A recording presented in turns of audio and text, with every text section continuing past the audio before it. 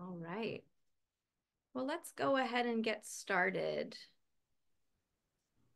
So she's helped us out on the farm. She's been out to the farm a couple times. Oh, great. Okay, just a reminder to mute yourself as you're coming in. Welcome to our on-farm composting Dirt Talk #1, part 1 of part 2. My name is Kellie Henwood, and I am your host tonight. I am the WSU Extension Regional Small Farms Coordinator, and we're located in Clallam, Jefferson, and Kitsap County. If you're just joining us, welcome. Go ahead and put your name in the chat, where you're coming from, what your farm name is. We'd love to see where people are tuning in from. Awesome. This class is being recorded and will be available to rewatch on our WSU Learning Library website and also our YouTube channel. So if you pre-registered for this class, you'll get a follow-up email with the link to that, so you can turn back to this reference in the future. And awesome, nice to see you all. I see some familiar faces in the chat. Thanks for joining us tonight. So I've introduced myself. I'll go into a little bit more of my background when I get started, but I'd love to just plug this series and then introduce Bob, our other guest speaker tonight. So this is, like I said, part 1 of a 2-part on-farm composting series in our Dirt Talk program that we have in our Regional Small Farms program. This is our virtual class. Part 2 will be an on-farm visit, an in-person visit at Rokalu Farms in Port Orchard, Washington. And I'm going to link the registration in the chat. So if you all want to see an incredible compost facility and meet Bob in person and meet Rolling Bounty Farm, the farm that's farming on the property, please sign up and come to the in-person opportunities. That is where our farmer-to-farmer networking happens, and you get to see a fantastic farm in operation. So Bob, do you want to come off mute and introduce yourself before we dive into tonight's class? Absolutely. I'm Bob Gilby. This operation is on my wife's teenage family farm. It's been in the family for 70 years. We live in a 100-year-old house, and it's just a delightful down-home experience. We lived in Tucson, and we were part of the local food movement down there. I have Linda's iPhone is not on mute, but that's okay.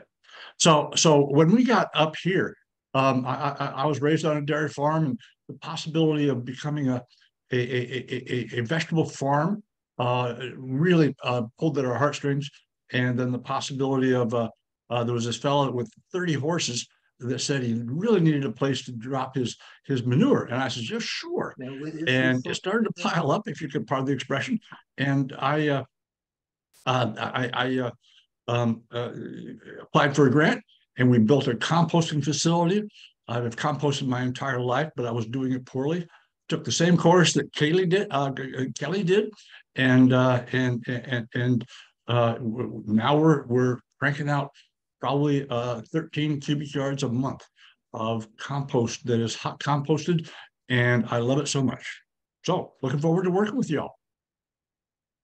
Awesome, thanks, Bob. So Bob will be presenting a little bit later, but we're going to start off with a presentation. So I'm going to go ahead and share my screen. And just a reminder, if you all could please remain on mute for the duration of our presentation. And Bob will keep admitting folks into the virtual class. Okay. Now I'm just going to turn my video off so I can be not distracted at all. So thanks again for joining us. As I mentioned, my name is Kellie Henwood, and I am an educator with our Regional Small Farms program. Before becoming an educator with WSU Extension, compost was my background and my passion. I became a compost facility operator by the Washington Organic Recycling Council in 2008. and then went on to manage the compost facility at the Evergreen State College Organic Farm.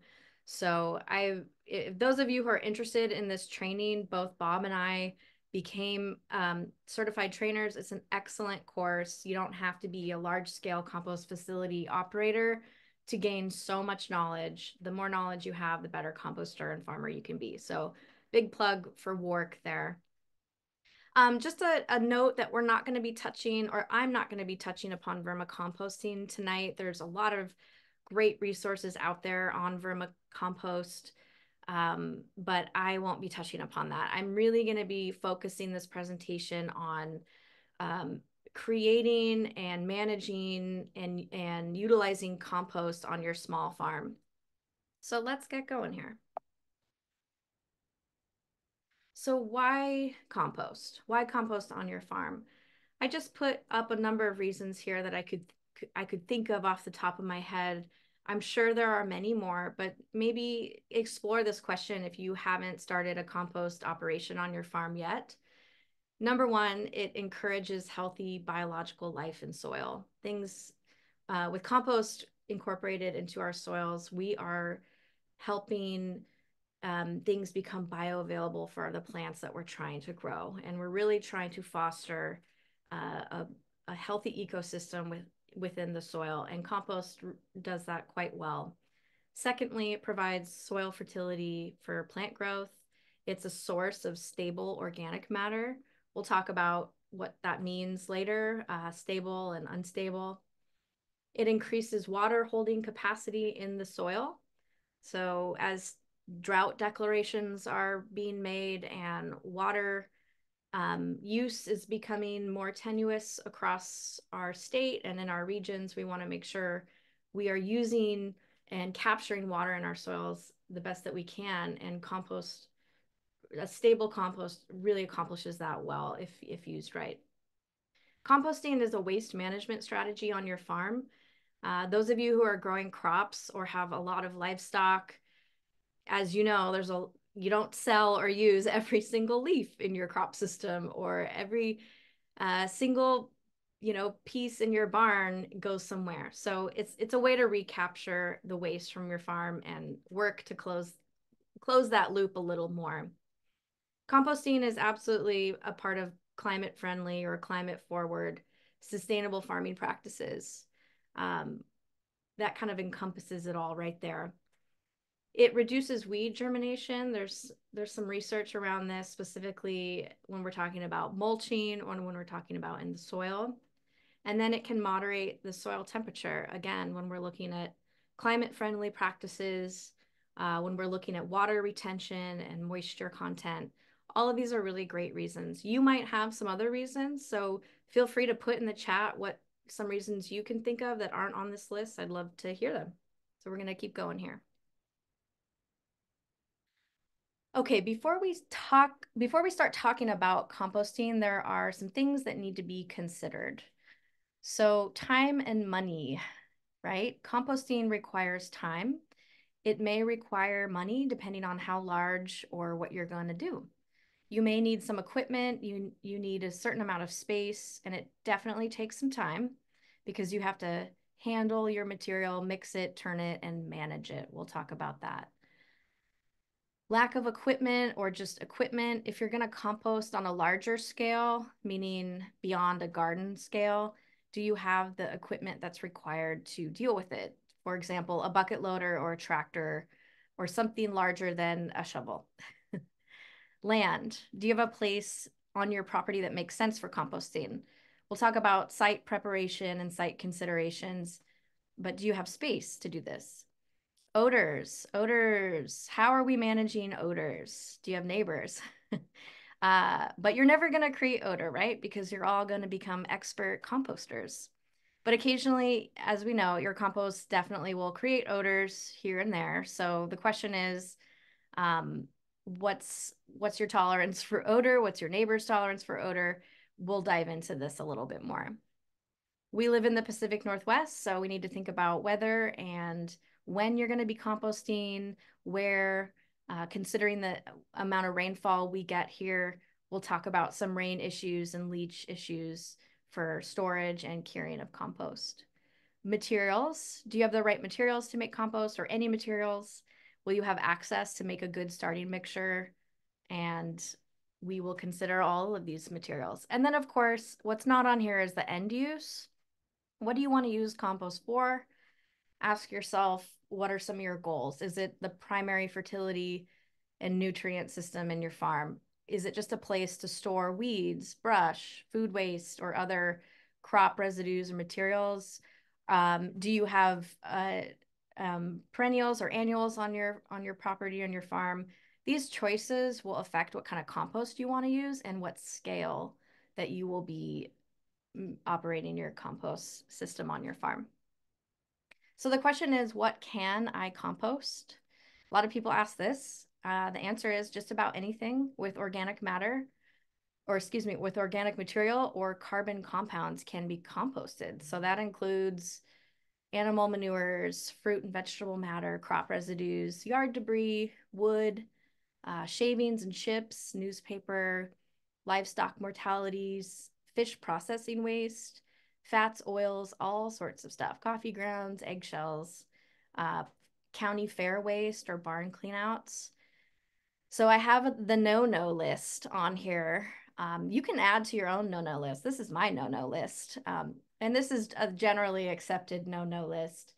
Cat or dog pet waste is not advised and not recommended to include in your compost system on your farm. There's parasites. The recommendation is to bag and throw away pet waste. Thinking about noxious weeds and certain plants that you may want to reconsider adding to your compost process, depending on how well managed your pile is. For example, tansy ragwort is not recommended to add to your compost pile. You can refer to your county noxious weed department or your WSU extension office if you want to dive into that a little bit more. And then another thing listed on the no-no list is certain disease plants. Certain disease plants that contain soil-borne pathogens, you don't want to spread around the farm or include in your compost that will then be spread around your farm. I put an example of clubroot in there, which is, if you're a veggie farmer, you're probably familiar with it. It affects brassicas, and it doesn't leave your farm for a very long time. So those are some considerations for what you can compost. So what is compost? Let's start with the definition. The decomposition of organic material caused by aerobic microorganisms under controlled conditions. So you'll notice that the word decomposition is in the word compost, but composting is not just decomposition. It is managed under controlled conditions. So basically, you're going to let things rot or decompose, but in reality, composting is more like an active sport that we need to manage. So here are a few pictures of composting that's controlled and managed on this slide. At the top, we have these really nice windrows, as we're calling them. They look like great compost. The middle picture, we have a well-contained, really a great small farm pile, which made fantastic compost using pallets, some heavy-duty tarping to tarp off this pile, it looks like in the winter time. And then at the bottom picture, we'll get into these examples more, but that's a picture of a forced air static pile. So these are great examples. This is not composting. These examples, no shame to any farmer. We've all been there. But I just would like to show you all what is and what isn't composting to be clear. These are kind of messy piles. They're not really a controlled area. You'll notice we have liquid runoff on all of these examples. There's some water quality issues there. We do have the basics here of being able to compost, but we're just not following through on a managed process. This is not composting. Okay, so there are generally, we're going to be talking about two forms of composting today. And I say common compost systems for small farms. I'm really going to be focusing on the top two bulleted lists, the top two bulleted points on this list that are highlighted in yellow. We're really focusing on aerobic composting versus anaerobic composting. I'm going to use those terms throughout the presentation. So is Bob. Aerobic just means air. It's a turned pile composting. Anaerobic means lack of air. You're not allowing oxygen in there. We're going to be focusing on aerated static piles and passively aerated static piles. So what is an aerated static pile? This is where you have a pile of material you want to compost with either piping at the bottom of the pile where you're providing some kind of airflow through the pile for microorganisms to do their thing and live their happy lives and start composting. We'll talk about some examples of forced aerated static piles and passive aerated static piles in a few slides. The other examples are turned windrows or turned piles. So depending on the temperature and depending on your goals, you'll basically mix and turn the material into another pile and just keep doing that a number of times, which we'll talk about. So these are two methods that are used for composting and are generally what we want to shoot for with aerobic composting. I put in there ag bag and rotating drum and earth bin. I'm not going to talk about those too much, but just because they're up there, an ag bag is similar to a large feed bag that some farms use in the Midwest. I don't see a lot of farms use them in Western Washington. And then rotating drums if you have a really small scale operation or a large garden. Some of these examples include a closed drum that you're physically turning to get that oxygen in there.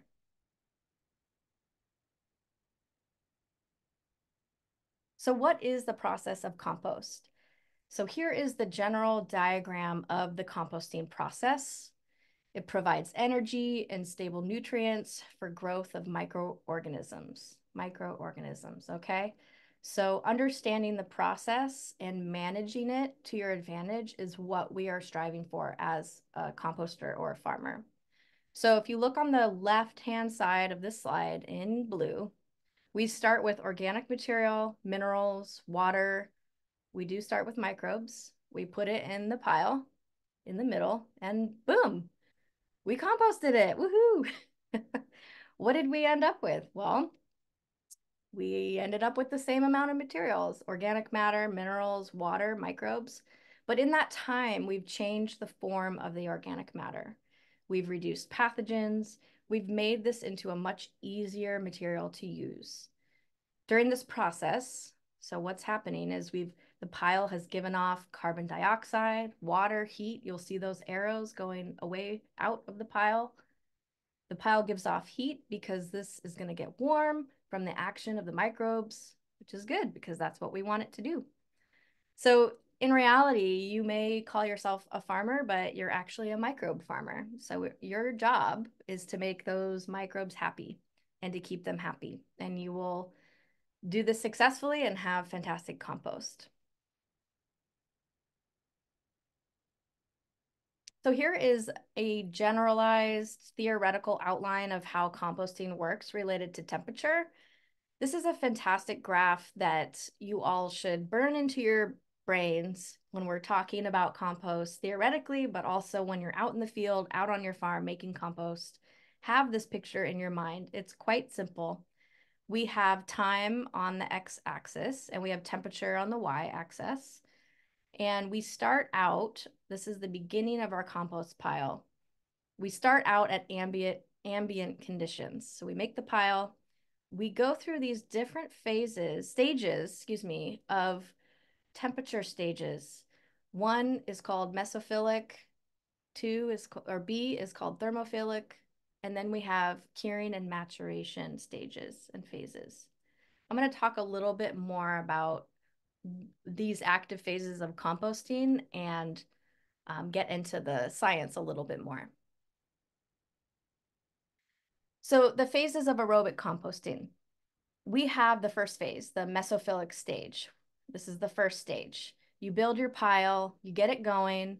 This is usually moderate temperatures or ambient temperatures, maybe slightly warmer. And this stage only lasts a few days. This is where things are really kind of starting to happen. Microbes are starting to chew on things. Bacteria are starting to get a little happy. They start to use the materials as a food source. So they're creating heat. They're creating heat. And then that pushes you to the thermophilic stage, which is at higher temperatures. And I'll get to that on the next slide. After you've composted for a week to several weeks after your thermophilic stage, you'll get into the curing and maturation stage at cooler temperatures. So let's dive into it a little bit more. During the mesophilic stage, breakdown of soluble, ready, degradable compounds occurs. Excuse me. These are what we're going to call cookies, okay? So these are the sugars and the starches. These are the things that microbes easily break down, these sugars and these starches. Because manures, grasses, and such, they have a lot of starches, sugars, and these are all fairly easy to break down. So they go first, and that's what's getting the pile going. Okay, so I added the graph with the cute little yellow star. This is where we're at. We're at the beginning stages of our compost. Next, we move into the thermophilic bacteria stage. This is these different sets of bacteria. They're entirely different critters. They take over as the temperatures increase. They break down proteins, fats, cellulose, hemicellulose. So these are materials that are a little more difficult to break down than the sugars and the starches. But these particular microbes just absolutely love them. And this is where you get a lot of the heat and the pile really gets going. You'll see the star at the top of the graph there. This is a happy time in composting. You're seeing steam, you're seeing your temperatures over 131 degrees Fahrenheit. You are keeping those microbes pretty happy. After we go through that thermophilic stage, we come into what is known as the curing and maturation stages. And you'll see the star on the chart there. It really drops down. Separating curing from maturation can be difficult sometimes for folks. They do run into each other in places and time. Organic materials are still decomposing during curing and maturing phases, and you definitely need to give your pile some time to become a finished stable product. I say pile, but you could use the word batch if you'd like. But the point is, it needs time to become stable. For example, immature composts or non-stable compost can contain high levels of organic acids, high carbon to nitrogen ratios, high salt content, or extreme pH values. So you really need to give yourself several months to mature and to cure your beloved pile. Don't hesitate to get a compost test. We have some fabulous resources on where to get your compost or where to send your compost sample to get tested and interpret your analysis results. But please don't hesitate to get it tested to make sure that you have the best product for your farm. Okay, so let's get back to this stage, the curing and maturation. So this stage is really interesting. These are usually dominated by fungi and what's called actinomycetes. So when you pick up soil or well-aged compost and you smell it, and you smell that earthy smell, that's actinomycetes that you smell. I am not a scientist in the sense of explaining exactly what actinomycetes are. They're like a bacteria in a fungi clothing, but look them up. They're really quite interesting, and you all have probably seen them before when you dig into a compost pile or open up a bag of compost and you see these white fabric-like cloaking array in there, those are actinomycetes and fungi. So good things. As you can see, all of the microbial communities are so different from each other, but they're all so important to the compost process. Okay, I'm going to switch over to factors that affect composting. So there are a number of different factors you need to consider when you're composting on your farm, such as carbon to nitrogen ratio, moisture content, oxygen content or control, particle size, pH. The pH is how acid or alkaline your material is. I'm not going to talk a lot about pH, but I put the range in there. You can read more about different feedstocks or different materials being different pH ranges, but 5.8 to 7.2 is the range you're going for. If your pH exceeds 7.5, it can promote ammonia gas loss. So different decomposers like different pHs, like bacterial decomposers prefer a certain range and fungal ones prefer others. So that's all I'll say about pH at the moment. So temperature and size of the pile. I want to make a comment about a size of your compost pile. In order for ideal microbial activity, your compost pile needs to be bigger, at least bigger than 1 cubic yard. Keep in mind that your finished compost will decrease in size by about 50%. So knowing that and knowing the compost process, and we'll talk about carbon to nitrogen ratio and all the factors that affect composting, you need to make sure the size and scale of your composting operation is keeping your microbes happy. So let's dive into that a little bit more. Okay, because you're a microbe farmer, because you're in composting, because you have to make those microbes happy, they require a certain amount of nitrogen and a certain amount of carbon to get happy and start doing their thing. Different materials have different carbon to nitrogen ratios, and that's the amount of carbon to the amount of nitrogen. So at the top here, we have a couple of pictures. The cheat sheet is brown equals carbon, green equals nitrogen. So we've got some visuals there. I put in at the bottom, I'm going to be using the term feedstock interchangeably. Feedstock just means raw material.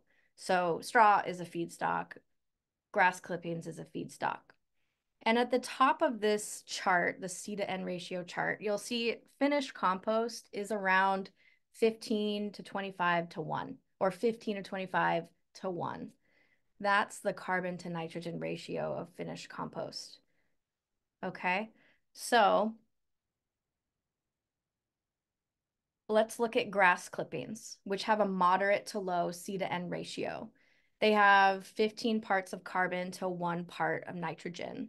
And a lot of times you'll see this referred to as a C to N ratio of 15. It's always 15 to 1. It's always something to 1. It's always so many parts carbon to so many parts nitrogen. So on this list, we have various materials listed. I should take off biosolids. Not encouraging farms to use biosolids. This is from a publication for large-scale compost facility operators, such as municipalities who do compost biosolids. So take it off the list. Anyways, food waste, dairy manure, leaves, straw, bark, paper, wood, and sawdust. We go down the list. So these, let's see, you're looking to try to get your compost mixture something that's 20 to 35 carbon to nitrogen ratio. So that's the goal when you're making a mixture. You want around 20 to 35 C to N ratio. So, and these are just book values. So, yours could differ dramatically. We have carbohydrates, again, which are the sugars and starches or the cookies. Those are easily degraded.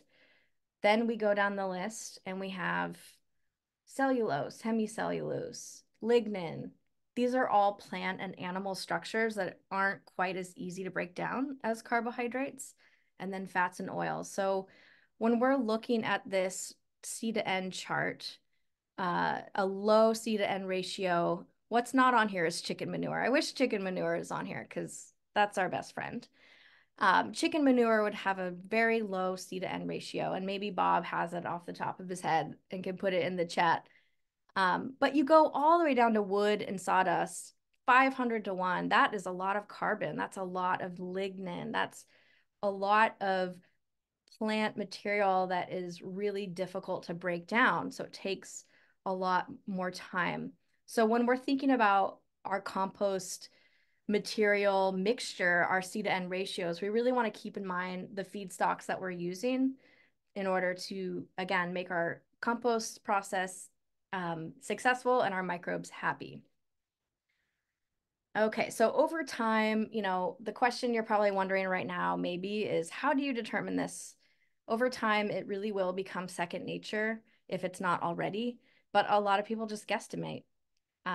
You could use your eye, you could use a 5-gallon bucket or a wheelbarrow to quote unquote measure your feedstocks or your pile. But a good rule of thumb is 1 part green to 2 parts brown. 1 part green to 2 parts brown. Basically, you just need to take away from this that if you have too much of one feedstock, your compost will take more time to break down or might not break down properly, or could go into anaerobic conditions, which we don't want. So now's the time I'd love to hear from other farmers in the chat. I'd love to hear how you all approach making a compost batch or mix and just how you measure, just so we can share knowledge in the group. Feel free to type in the chat. And I'm going to continue on the C to N concept as we go. So looking forward to seeing what you all write. I do want to highlight this pretty awesome resource from WSU. If you want to get a better sense of C to N ratios or get more of a precise mixture, if you're a big fan of spreadsheets, we have what's called the WSU Compost Mix Calculator. Thank you to the researchers at WSU Puyallup and other extension research stations. They created this spreadsheet or app that is really quite easy to use. It basically calculates a C to N ratio and moisture content for you based on which feedstocks you tell it that you're using and the proportions that you're choosing. Yeah. It's pretty handy. I'm happy to do another presentation using just this. If people are interested, we could get into it a little bit more. But one thing I really like about this spreadsheet is you can use it to check if the materials you have on hand will actually make a suitable mix for composting, or if you need to change proportion. Alexa, what's the notification? Could you all please mute? Your return for hitch log was received and a refund has. Okay, please mute yourselves. Thank you very much. Awesome. Okay, let's keep going here. So the next thing we want to talk about is moisture. All of these fantastic, happy microorganisms require moisture to survive. So microbiology speaking, your compost needs to be kept moist to keep them happy and to stay alive, but not too much. It's kind of like Goldilocks. You want to basically have a thin layer of film around each particle in your compost pile so that those microbes can move. They can literally physically move around in that little layer. The moisture range, the book value is 40 to 60 or 65% by weight. But, your question is, well, what is that? How can you tell what that is? You can do something called calculating bulk density, but there's resources about that, but we're not going to go into that tonight. We're going to keep it a little more simple. Simple as in the squeeze test. We do have a test that you can use to determine how much moisture is just right. So just to remind you, if it's too dry, microbes aren't happy, they can't move. They can't break down organic matter, which is what we want them to do. Alternatively, if it's too wet, we don't have enough oxygen, and then we're going into an anaerobic phase, and that's what we don't want. So we're trying to find that sweet spot. When we're anaerobic, it's interesting that the type of microbes actually change. There's an entirely different set of anaerobic microbes that produce some of those foul odors, stalls out composting. That's not what we want. So to do the squeeze test, you grab a handful of your compost mix. You've mixed your compost. You've added water if you needed to. And you want to squeeze it as tight as you can. If you get a couple of drops of water coming out the bottom, you've hit the nail right on the head. If you get a stream like this chap in the picture, it's too much moisture. Although I will say it just depends on your feedstocks too. Sometimes you do need to start with more water, just depending on if you have a lot of carbon in your feedstocks, but generally that's the rule of thumb. And this is a great method in the field to test moisture content. A little is good, a lot is not good, because you're basically drowning your microorganisms. This picture I liked because it was a smaller scale. I think this is actually finished compost, so maybe not the best place in the slideshow, but this is how one small farm just covers their curing and maturing compost. But I like this because they're tarping it, they're covering it from rain. One thing about moisture, not in your pile, but we have rainfall in the winter. We want to prevent leaching or too much moisture during rainy season. If you're making your compost in the winter time, you really want to manage your moisture and where it's coming from. Located near a water source. Actually, what this means is referring to if you have, if you're near a water source, or if you're have a hose or a spigot nearby. But again, just think of like a wrung sponge. That's the feeling of our squeeze test compost. Okay, the next two slides are a lot of information, but they're good. So we're going to talk about oxygen, particle size, and aeration. Oxygen management is really, really important. You have a compost pile. We're talking about going aerobically rather than anaerobically. We've touched upon those terms. And there are a number of reasons for these anaerobes that make odors, and it is a much slower process compared to an aerobic process. So with an aerobic process, you're using oxygen as the energy source. It gives off carbon dioxide, and it will have that more earthy smell initially. As compared to an anaerobic compost pile, so without oxygen, microbes are using things like sulfur compounds or hydrogen sulfide as an energy source. And what happens is that you make hydrogen sulfide, you give off water and you give off hydrogen sulfide gas. And that's that stinky sulfur smell you get from an anaerobic compost pile. If you have grass clippings that you've poured onto a pile, and the pile's gotten too big and it's gotten warm and you haven't done anything about it or turned it, it's getting slimy, it's getting kind of nasty. Hydrogen sulfide. The nice thing about knowing this is after you've made your pile, if you've done it right, depending on what your feedstocks are, you'll smell it or not. So I like this slide because here's a theoretical graphic about particle size and structure. Those circles that we're looking at on the right-hand side. It's a little bit of a spectrum. We have various sizes and structures, and you really got to think about those feedstocks, what you're dealing with. So I'm not sure if you can see my cursor or not, but on the right-hand side, we have those tightly packed varied size, okay? That is a feedstock like chicken manure. That's going to be something with really small particles, all about the same. We have bigger particles on the left-hand side, the loosely packed, well-structured, and then in between, okay? So is there much chance for air or water to move around in the chicken manure pile, the tightly packed? Probably no, not very much. So you've got to do something to break that up. When I mentioned bulking agent or bulk density, you need some feedstocks that offer some bulking in your pile to allow airflow and water flow. So the loosely packed, well-structured circle on the left there, that, for example, that could be yard debris, like twigs and straw, and county fair waste would fit into that. By the way, county fair waste, if those of you who do collect that, has lots and lots of air. It's a very, it's good for bulking agent, but there's a lot of carbon in county fair waste. And then you have the two circles in the middle that, you know, range from being tightly packed, being loosely packed. And what you want is a combination of all of these together so that you have a nice structure that gives you some air channels, again, some water holding capacity, a little bit of small and large particles so you can keep things moving. These are definitely important for not only porosity, but of course, aeration. So some other examples of bulking agents are sawdust or wood chips. Maybe some of you have other examples that you use.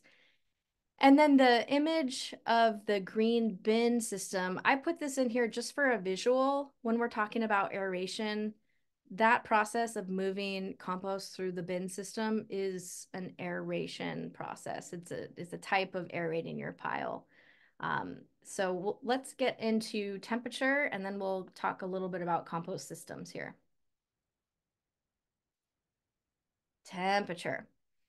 I apologize if this slide is busy, but let's break it down here, okay?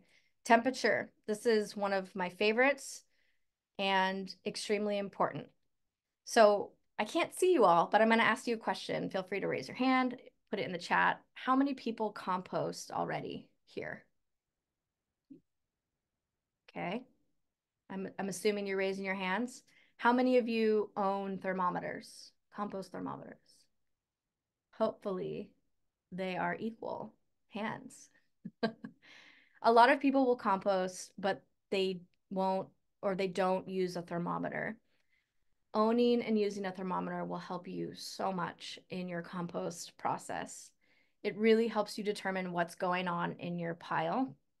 And we're going to talk about some of these top 3 points: the process to further reduce pathogens. We'll touch upon organic standards, and we'll touch upon what's called the produce safety rule, and why temperature matters when it comes to these 3 bullet points. So temperature, as you know, is really important. It's not just for the composting process, but also for something we refer to as PFRP, or the process to further reduce pathogens. And this step is a pathogen reduction step. So I hope you all walk away like chit-chatting PFRP. It's just rolling off your tongue. You know, talk to your friends about PFRP. It is the term to know. The process to further reduce pathogens. If you're dealing with any animal manures, this is really, really, really important because you're all farmers, you're all growing crops, you're making food, you're growing food. You don't want to get yourself sick, your community sick, your customers, your kids. If you're dealing with manure, there are all sorts of pathogens in manure. At the bottom there's the most common ones I've listed: E. coli, Salmonella. These are some that make the paper on a regular basis, and they're all found in manure. Then there's Giardia and some other scary ones. Those are also found in manures. So now we're going to deal with how do we reduce these pathogens. There are 2 ways in which they're usually accepted. We talked about the turned pile method, and then we're talking about the aerated static pile method. I'm going to talk a little bit more about this right now. So let's focus on the red box on the slide here, okay? With a turned pile method, that's where you have a pile or a windrow and you turn it. You have to have at least 15 days above 131 degree Fahrenheit. And within those 15 days, you have to turn your pile 5 times. You have to have 5 turns because basically what you want to do is You want the outside of the pile to become the inside and the inside to become the outside. So everything gets a chance to get hot and die. It may take you more than 15 days to get to this, however. So these are not consecutive days, because when you turn your pile, what's going to happen is the temperature may drop the next day. So you may not count that day. It may take you, I don't know, 25 days before you get temperatures that fall into this category. Okay, so that's our turned pile composting. Now, with our aerated static pile, or what can be called an in-vessel composting, it has a little bit of a different rule, because basically it already has a cover on it. So you need to have 3 days above 131°F, and you've met your PFRP, your process to further reduce pathogen. Okay, so why is this? So this is important because when we're talking about organic standards, for example, a lot of folks refer to the the National Organic Standards as the recommendations for managing compost. It's a safe standard. The Produce Safety Rule and the Food Safety Modernization Act and the FDA recommend, if you're following those protocols, you're creating a safe use of compost on your farm. So depending on what kind of composting you want to do, it will depend on where the system fits into the realm of this. Some farms need and want to produce a ton of compost. So they want that 3-day above 131, boom, they're making compost. Other farms are okay with that month-long process of 15 days above 131 and turning it 5 times. It all depends on the goals you have and the choices you make. So the third point up there, I talked a little bit about the produce safety rule and biological soil amendments of animal origin. If you want another fun thing to leave this class with, BASAO. Say BASAO, PFRP, and BASAO. I just became a certified produce safety trainer with the Produce Safety Alliance. So I am able to provide education and support and technical assistance around the produce safety rule. For those of you who are unfamiliar with what it is, it's basically under the Food Safety Modernization Act, which is part of the Farm Bill. And it requires certain farms, if you're in a certain threshold, you are covered on this rule and you have to follow these protocols. If you're using biological soil amendments of animal origins or BASAOs, you have to follow these procedures and make sure that your soil amendment does not include any form of human waste. And I can talk more about that later, but at the same time, you'll have a lot of resources included in your resource list about that. So I'm not going to dive into the produce safety rule anymore, but please take note of this if you're growing food to sell to the public, regardless of your scale. And my favorite, keep records. Let's go back to that slide. How are you going to know that you turned your pile 5 times? On which days? How are you going to know what your temperatures were after each turn? Well, you keep records. This is a great example from the organic standards, USDA organic standards. Their handbook has a ton of amazing templates for record keeping, but keep records, keep records, keep records. You will be a better farmer for it, not just for composting, but record keeping is just a part of farming. So make those systems, okay? Above all, you want to know not only the conditions of your compost and your fertility and your nutrient management on your farm, but you also want to keep your customers and the public safe. So no one wants to get sick. This is a fantastic template. You can write your date, when you turned it, what your temperature was, who did it. Boom, you have records. Keep records.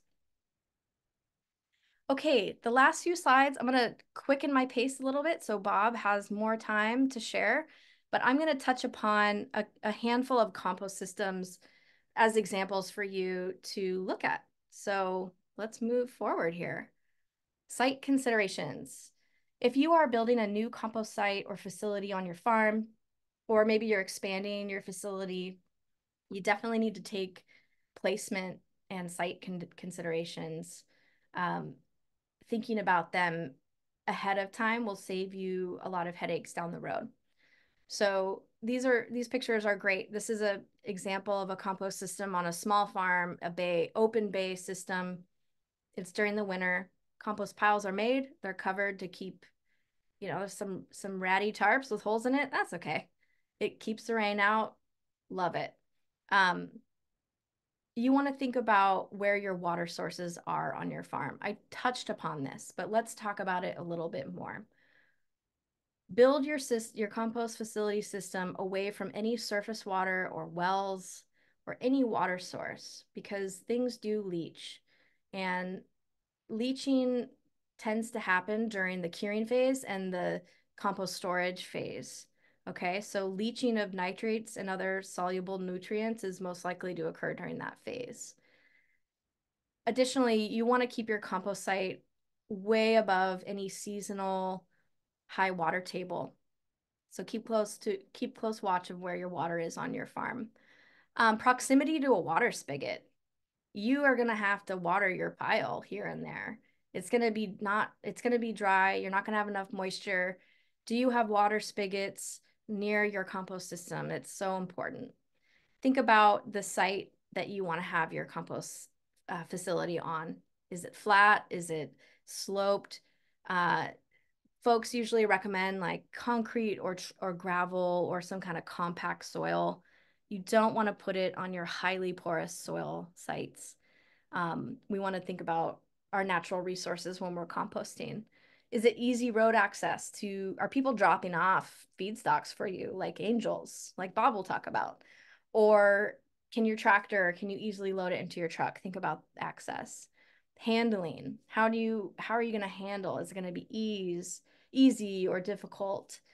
Do you have neighbors, right? Where do you want to build this near your neighbors? Look into some county laws around compost facility rules and regs that might be out there. And then the time of year. When do you generate your feedstocks, or when are feedstocks typically available for you? Are you going to be composting all winter long and in the spring, or during the high peak of crop production? So if you all have livestock and barns that you're scooping out, think of the time of the year.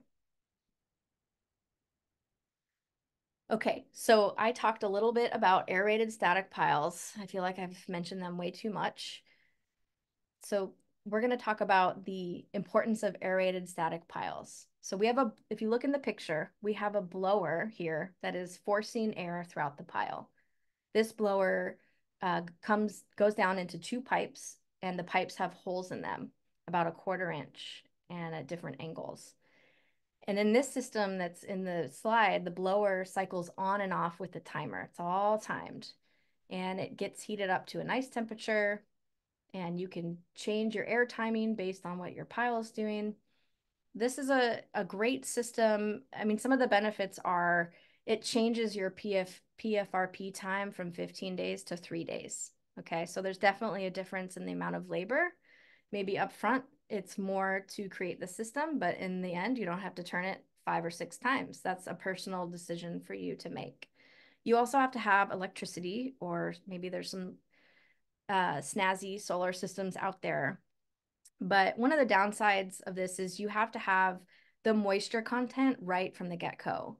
Because if you don't have that moisture content right, it's too dry, you would need to rebuild your pile. So sometimes starting with too wet of a pile works in your favor for these forced aerated systems, because if your pile gets too dry, there's really only one way to troubleshoot that, and it's to unbuild the pile and re-wet your compost and start all over again. So something to consider. Other considerations are disposable materials. So you have plastics, you have some, other things, materials that you may have an upfront cost and they might break over time. Alternatively, the passively aerated static pile, which Bob's going to talk a lot more, so I'm going to blow through this, but passively aerated piles promote convective airflow throughout a pile.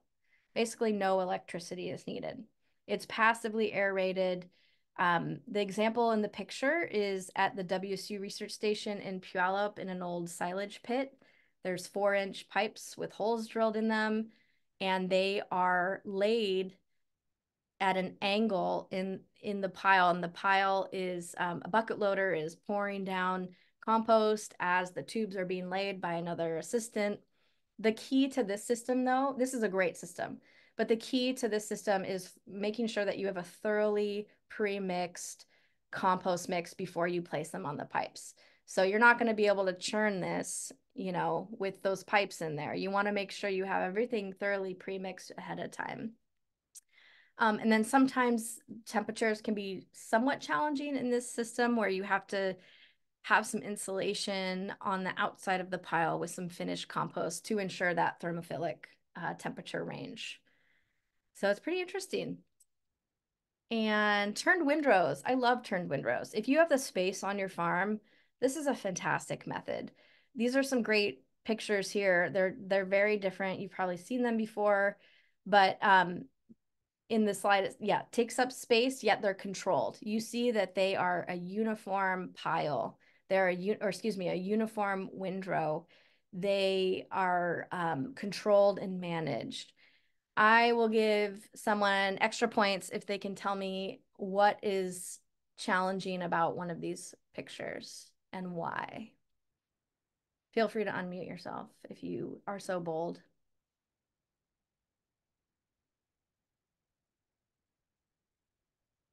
No takers. Okay. One of the pictures is, it looks like there's a ton of weeds growing in between the windrows. And I like this visual because this farm has this fantastic finished compost, but yet it looks like some weeds are going to go to seed and flower soon and go to seed, and then have weed seeds on the top of their pile. So just yet another consideration with windrows and management. Here are a couple more different systems. These are turned bin systems. I just love these pictures. They're pretty self-explanatory. The one on the top left is a NRCS compost design build. NRCS is the USDA Natural Resource Conservation Service. They do have some cost share funding and some compost design assistance that they provide. So contact your local NRCS office, again, in the resource list. But this is great. It's covered. There's these ecology cement blocks, a ton of room for a bucket loader. You have 4 bays. You'll see it's poured concrete. So there's just some management of leaching there. And then some of the other examples are, or considerations in these examples, if you have a bucket loader, if you're using a tractor, you need to think about the size of your bucket loader. The example in the bottom left with the poured concrete, this farmer did a great job, but it was too small, not wide enough for their bucket loader. So rendering it kind of useless for their system. So think about, again, equipment and size that you're going to be using in your system. And then the last picture on the bottom right is just great because this could be either a garden setup or a small, really small scale veggie acreage grower. I mean, it doesn't have to be fancy. My last slide, I just wanted to throw out there that if you are a livestock farmer or you are doing any slaughter or processing of meat on your livestock on your farm, meat processing, there's a fabulous resource that WSU Extension has all about on-farm composting of large animal mortalities. I just pulled an image from it, how to build a pile and compost your large animals. There's definitely a way to do it and a way to do it successfully. I will shout out to our WSU Extension folks who helped lead some of the avian flu mortalities and composting with the state vet. So a lot of great stuff in there. And again, that'll be linked in the resource list. And that's my last slide. Thank you so much. Bob, I'm at 55 minutes. Oh my goodness. Hey, when you hit your stride, it's kind of hard to to take a break. So okay. So I guess I can share my screen, can I? All right. Unless there's any questions Oh before, yes. while Bob's getting that loaded up, are there any questions from folks?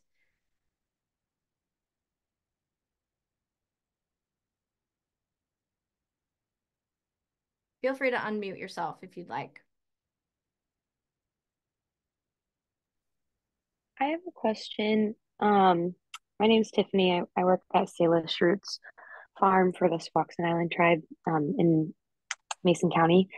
And I was wondering if either of you are going to talk about just like the active part of adding to your compost pile. I feel like this is such a simple thing that I always feel silly to ask about, but like at what point does like, these stages that you're moving through A through D, like when do you stop adding and then like you are going through the stages?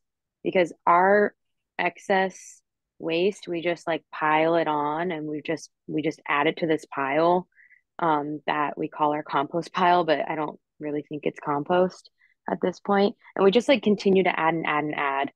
And I'm like, when should we stop? Bob. I'd be happy to address that because my compost originates in a variation on that very theme. My soul, Kelly mentioned that I had a gift out there in the world, and it's a horse stable with about 30 horses in it.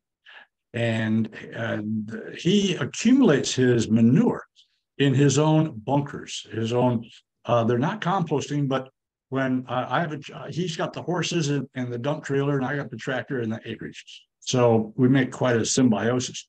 So when I go over there, his helpers have been cleaning out stables and paddocks and corrals and piling it into his operation.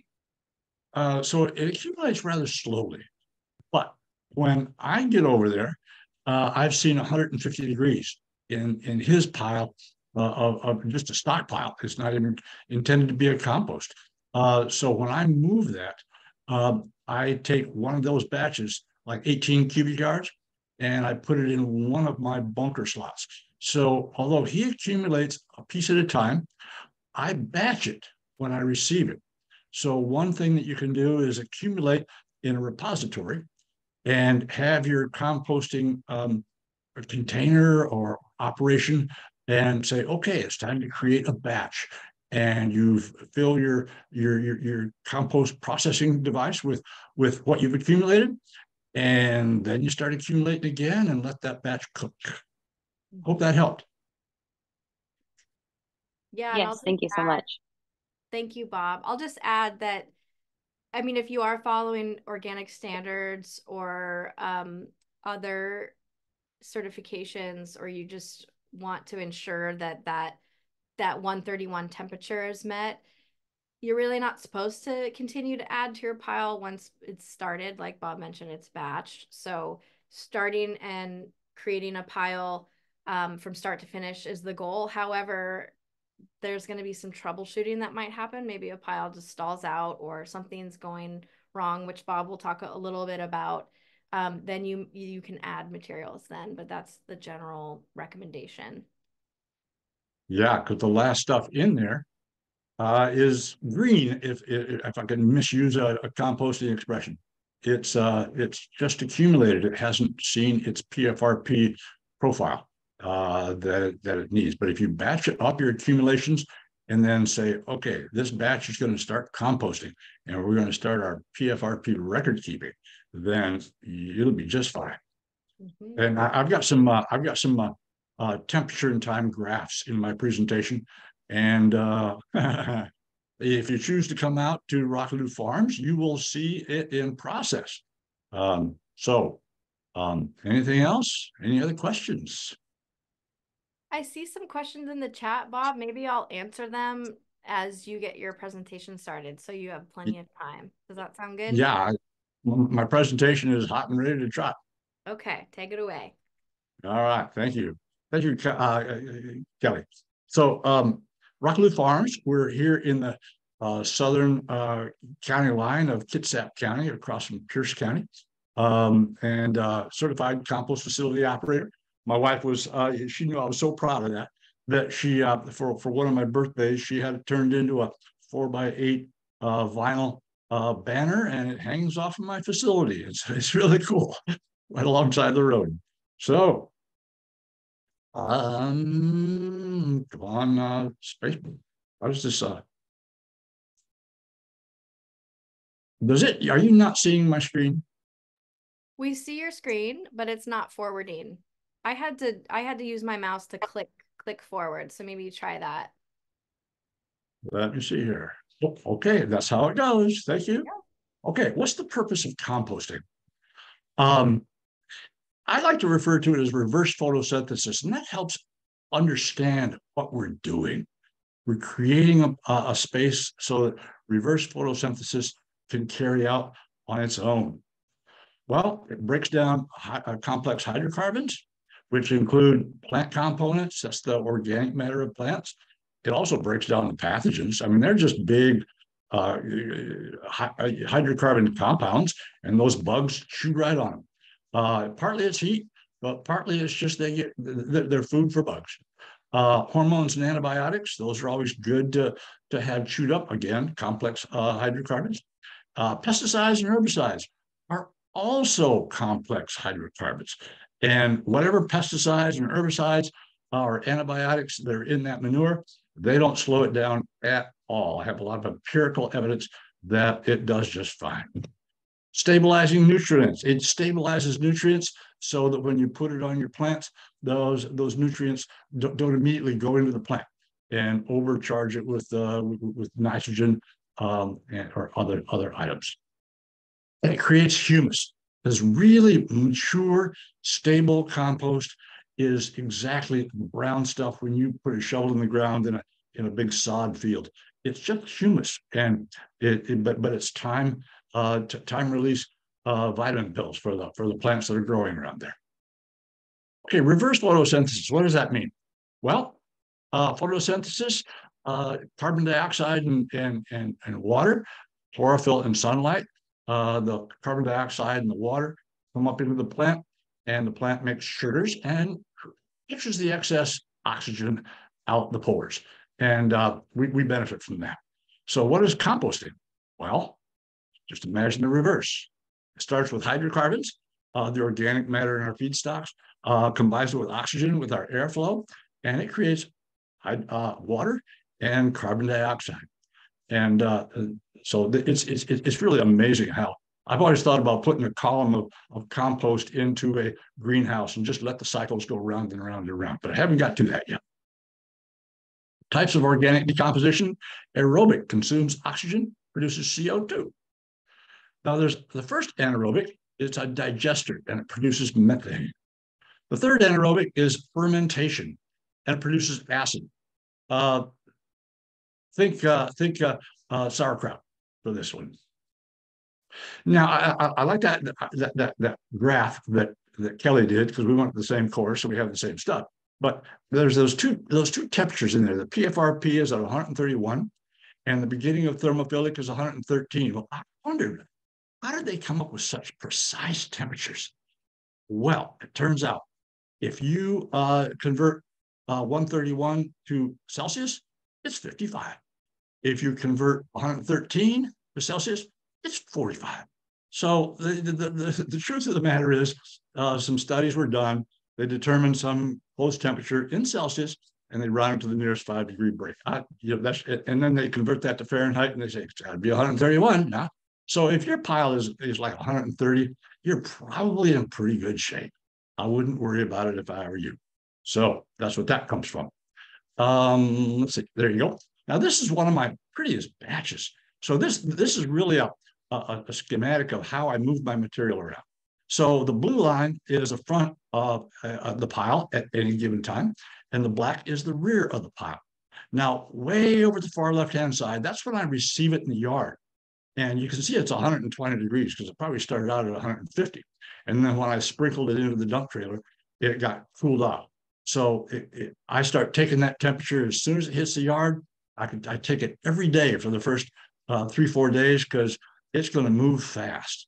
And look at how hot it got in the pile in the yard, 168 or so. And then at some point, my primary bunker came available and I moved it and it dropped down to 130 because I sprinkle it in there. It's kind of like what Kelly was saying about you just want to aerate it really well. I don't want to put a plump chunk in there. I want to sprinkle it. And then immediately, like as 2 days is immediate, it went up to 180. And then it tapers off as the time goes on. And then I put it in my secondary bunker. And it went various ways. That might be the moisture difference, hard to say. But they had the same number of degrees above PFRP. And then I put it in the curing pile, which is it has a tarp over it to keep the weed seeds off, but it cooled it almost down below 130, 131. And then it tapered off, and I quit taking temperatures when I needed to put another batch into the curing pile, and I couldn't reach it with the thermometer anymore. So this had probably 90 days above 131, 90 of them. And look at the number of turns. There were like 5 turns. The first one was when I brought it to the yard. And the next one was when I put it into the primary. The next one was when I put it in the secondary. And the last one was when I put it in the curing pile. So I count 4. Yeah, there's only 4 there. There's not 5 like you do with a windrow. So I do 4 turns and 90 days above 130, 131. And so I'm going to say I'm pretty safe. But I love taking these temperatures. I have the pictures in my computer, and if somebody says I'm organic, I need proof that you have had a PFRP. I say, well, let me give you the folder that has all the pictures from that batch and the graph, and let me know if there's something else you need. Okay. It doesn't always go that well. So this was batch 50. You can say, Bob, did you go away? Well, yes, the fact of the matter is I did. My wife and I came up from Tucson, and we were down to Tucson over the holidays to see family and friends and that sort of thing. But even this one had like 60 days above PFRP, front and back. So it looks erratic, but it had the data to match it. So I'm less concerned. Just like batch 43, better. I just got to tell you. Air supply. Infiltration. That was the first, when I first had my bunker built, I did not have any aeration system put in. I went to a couple of workshops that said, oh, here's how you do aeration. You put these troughs in the bottom of your filter, bottom of your bunker, and you put a blower in the back and turn it on for a minute every hour, and it'll be just fine. Passive aeration, that's what I currently have. And I'll show you a picture related to that. Then there's forced aeration. That's where you have the blowers. And I was on a webinar for BASAO, biological soil amendments of animal origin, and I was mentioning that I had some of these higher temperatures. And one of the sponsors says, "Oh, you got to watch out. You're going to be losing your nitrogen." And another one says, "Oh, you got to watch out. You're going to be setting it on fire." And I didn't say anything, but as I was out at my operation about a week later, I was just imagining that composting happening in there. And the nutrients go through 2 stages. First, the breaking apart of the complex hydrocarbons, and the other is until the nitrogen is actually mineralized. What that means, it's in ammonia. Okay, it has been separated from its carbon, and the second stage is reassembling it into a stable hydrocarbon called humus. So all that ammonia lives in those little air spaces in the pile. Well, if you blow that for a minute and you exhaust all the air, guess what goes away? Ammonia. So that's where the nitrogen is lost. I don't do that. So I can't imagine how I would lose my nitrogen with too high a temperature if I'm not blowing it out of the pile. The other part is the fire. So the oxygen declines from its ambient 21% to probably something like 10 or 5. And if you were to take 170 degree organic matter, hydrocarbons, and blow it with 21% oxygen, yeah, it might just catch fire, especially if your pile contains yard scraps like lignin and that sort of thing. That would be more likely to catch fire. Mine is mostly manure and a little bit of some sawdust in there, but it's not likely to catch fire at higher temperatures. So we're safe. All of us in this room are safe in that regard. Now, infiltration. This was my original setup. And I noticed that the rear of the bunker was getting like maybe 90, and the front of the bunker was like 110, 115. I was absolutely disappointed, and I just didn't know what to do. So I took the course, the composter facility operator training, and I learned some things. So this is what my bunker became. It now has a superstructure on it. But you see those tubes? They have holes every 8 inches. And I pile sawdust over top to create a plenum, a way to distribute the oxygen more evenly around the pile. So that little plenum of wood chips is in there. And I'm sure the air flows nicely. I can't feel the draft, but it sure heats up good, front to back. It's absolutely incredible. I love it. This that bunker was 12 feet wide and 14 feet deep, with 4-foot high walls, just in case you're wondering about that.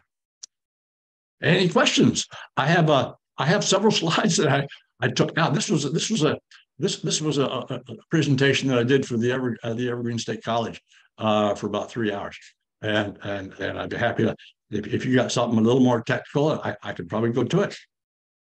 And we're going to see some really cool stuff when you come to the farm. I'll tell you. I had to bite my tongue when Kellie was making a presentation because I just wanted to expound further, but we'll save that for the farm. Oh, Adam, yes, sir. Unmute yourself. Hey, Bob, can you hear me? I can hear you. Thank you, Adam. Hi. You had mentioned in the beginning of the presentation that you get horse manure from someone nearby. There's a lot of horse manure available in my area. One thing I've read is that a lot of horse feed is treated with herbicides, and that can stay in the manure for multiple years. So in your process of vetting, were there certain questions or things or considerations that you went through in order to ensure that the compost that you were producing didn't have any bad things in it of that nature? Yeah, thank you. That was actually addressed in the WORC workshop, and you're talking about the chlorpyrrolid or the aminopyrrolid. Those are they're not the forever chemicals that are in the news these days, but it's a leafy plant herbicide that stays around forever and just goes around the system. The lucky break there is the horse, they're fed entirely alfalfa. Now, if you put a pyrrolid on alfalfa, it would die and the grass would live. So I was fairly secure that I was not creating pyrrolid contaminated compost. Now, when I send my samples off to A&L lab for testing, and one of the options you can say you want to look for a pyrrolid test. Well, the way they do a pyrrolid test is they plant peas. And because peas and other legumes are the chief victims of pyrrolid poisoning. And Rolling Body Farm and me have grown a lot of good peas with this compost. So we've done like seasons of empirical tests without, paying somebody else to plant some peas and see if they wilt as they emerge from the ground. So I'm pretty secure. If somebody needed a pyrrolid test, I'd say, well, here's the sample. Just buy it. Feel free. So I'm fairly secure in having clean compost. Can I add to that, Bob? Thank you for that. Surely. So I included a really great fact sheet in the resource list, all about, it's from the US Composting Council. It's all about understanding persistent herbicides in compost, but generally speaking, numerous studies have found that most herbicides rapidly degrade during the compost process. But what I like about this fact sheet is it has the decay rate, safe concentrations of commonly used herbicides that may be found in common compost feedstocks and compost. So I can include that in the chat as well, but that's a really great consideration and just one to think of when you are sourcing feedstocks off your farm and getting to really know your feedstocks ahead of time.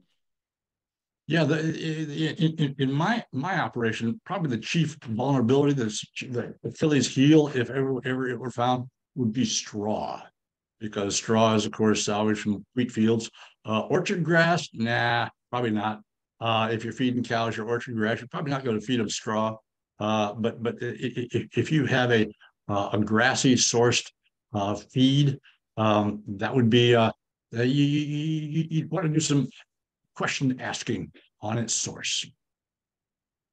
Mm-hmm. Thank you, Mr. Sunshine.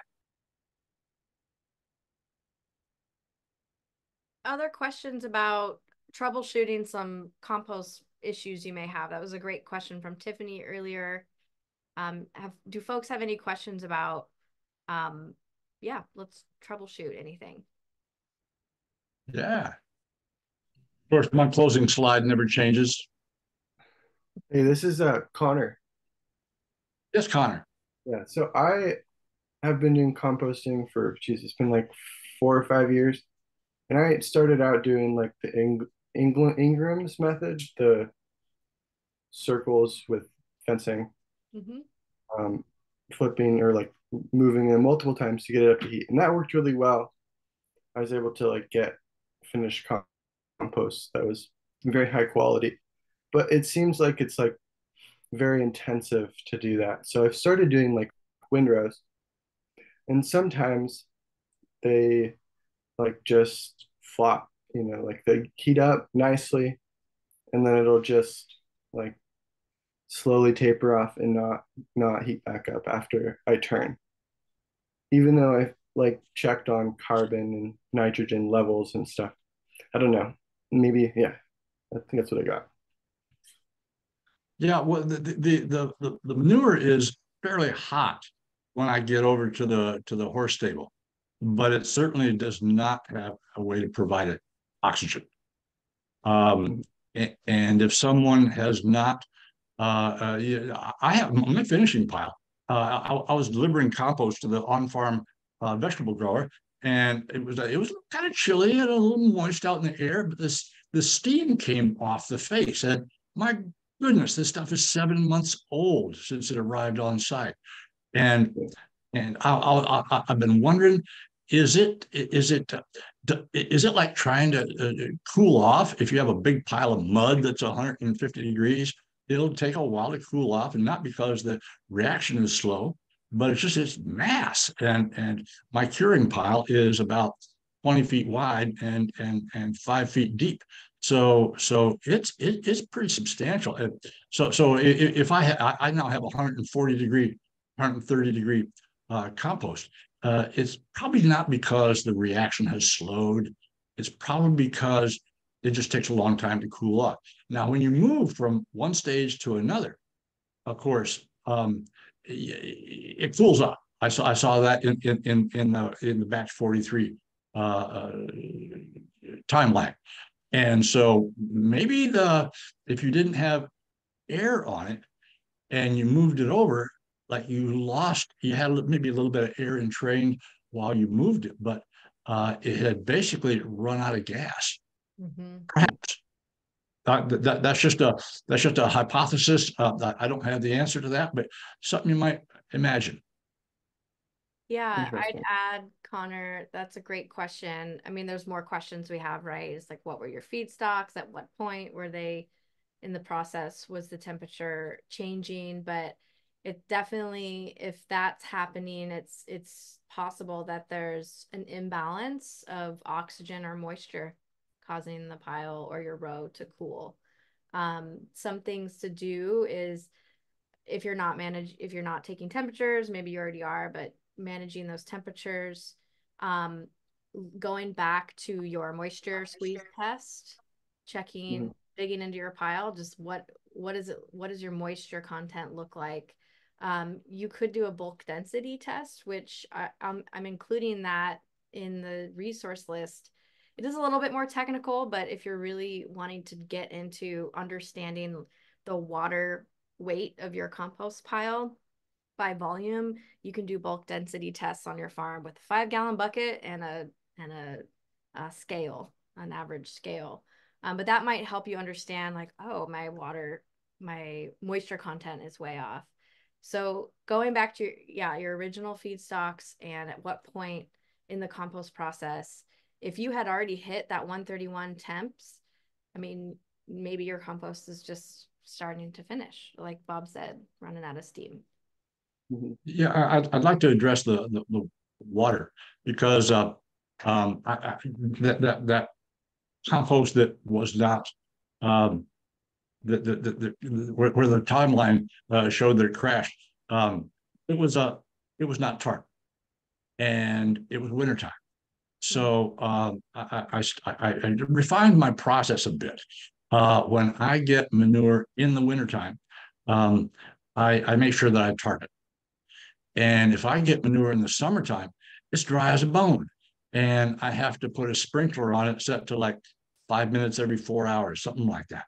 And I go down and check it every day or two to make sure I'm not running a brown creek over to the neighbor's house. So it's very different depending on the time of year. And I was delighted at the rain that we're getting these days, because I think my pile down in the yard, fresh manure was beginning to dry out, had a crust on top. So tomorrow I'm going to load that into its primary and let it roll. So the moisture is a good prospect. If it were dry, if it were untarped, it'll dry out quite a bit. Okay, cool, awesome. Thank you for the advice. Thank you. I did answer some questions in the chat, so thanks for utilizing the chat. But maybe we have time for one more short question before we fill out our class evaluations. Yeah, so this is Jerry. We got logged off a little bit earlier, so I apologize if this was already addressed, but we're kind of breaking new ground for our farm here, and we have a ton of invasive weeds, canary reed grass, European blackberries, buttercup, these types of things. And my question is, can those things be composted to a point where they're not going to come back? How would you address that? Yeah, the temperature is everything in that regard. I saw a tip put out by Cornell University before I actually put the composting operation in. I was training myself up for it offline or online. And I saw this interesting table that if you get above 120 degrees or 100 degrees, you'll kill the weed seeds in like a week. And if you get above 120, you'll kill them in 2 days. And if you get above 150 degrees, they'll be gone in 4 hours. So it's quite a relationship there between time and temperature. So I would say that if you hit PFRP, for the daily duration, those weed seeds are compost. Mm-hmm. And I would add, I did respond. And just to clarify, does that actually work with the roots as well? Not just the seeds, but the actual roots of the plants and everything will be killed off at those temperatures? Well, if the roots are like knobby, and they haven't been reduced in size, there's this thing called bioavailability that Kelly talked about. There's 3 aspects of bioavailability. One is particle size. And if you have a chunk of root in there, it might be have a lot of survivability if the compost is not like many weeks. Another is water availability. Like if the water can't get into it, because the microbes actually live in the water. They don't live in dry stuff. They live in the water. And like I have the manure that I get has fine sawdust in it, And the plenum chips are larger chips. And so when my compost hits the curing pile, you see those chips, but you don't see the compost. You don't see the fine sawdust.